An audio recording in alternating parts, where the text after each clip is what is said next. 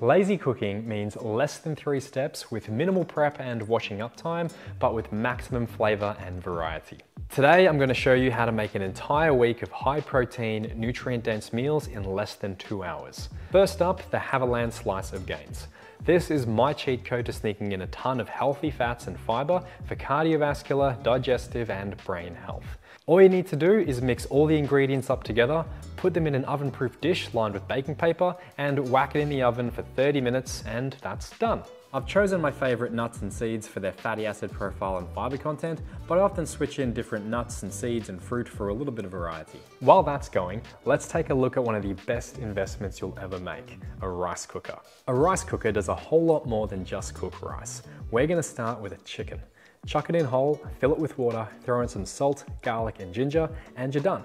That'll cook for an hour, so we'll come back to it later. So now I've got less than 30 minutes till that Haviland slice is coming out, and less than 60 minutes till the chicken is done. We're gonna use that time to deal with this bad boy here, the rump cap, also known as the picanha. This is an incredibly underrated piece of meat. It's not very well known outside of South America, but it's cheap and has a robust, beefy flavor with a smooth, buttery texture. Score the fat and give it a bit of salt and pepper, and chuck its skin down in the pan for 8 minutes. The goal here is to render the fat down into a nice, crispy edge. Now I know what you're thinking, what about all that fat? Firstly, fat isn't necessarily bad, including saturated fat.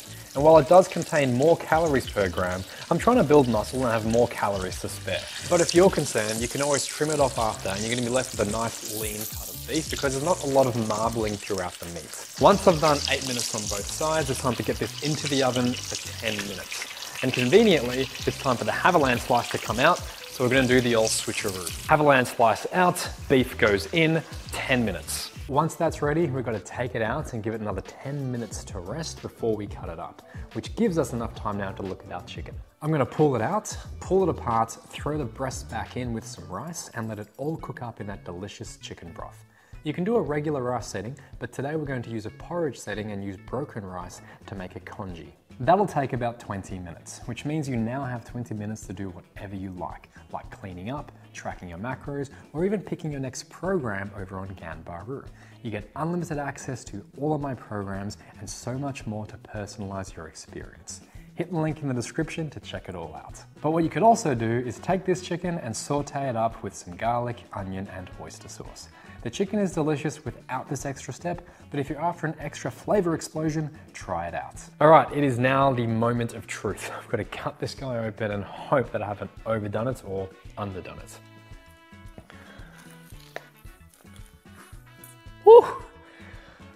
Perfect.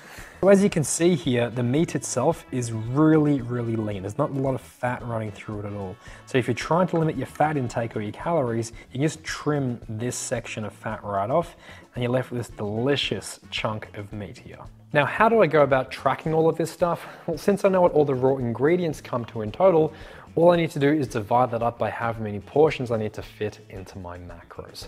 I usually have the Haviland slice with cottage cheese and some fruit as a simple breakfast or on-the-go meal throughout the day.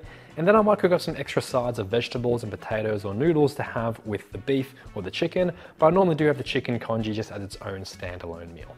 This is a little bit different to the videos that I normally do, so I hope you guys enjoyed it. Happy cooking, and I'll catch you in the next one.